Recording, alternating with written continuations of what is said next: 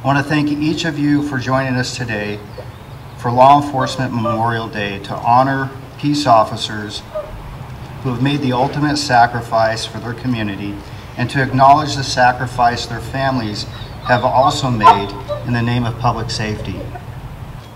This is my first law enforcement memorial as police chief for the City of Vancouver, and it is my honor to speak to you today and to participate in today's ceremony.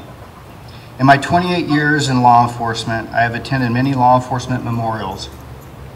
Each ceremony brings to the forefront the inherent dangers of police work and the pride I feel to be a part of a profession in which I am able to work side by side with the bravest people anyone will ever have the honor to know.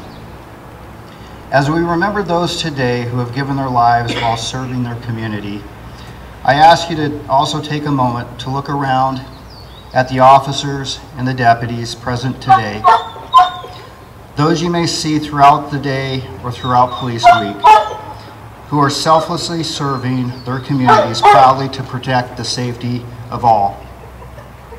As you see these officers and deputies, or take note of the flags flying at half-mast throughout our community, breathe easier knowing that there are brave men and women in service to us day and night.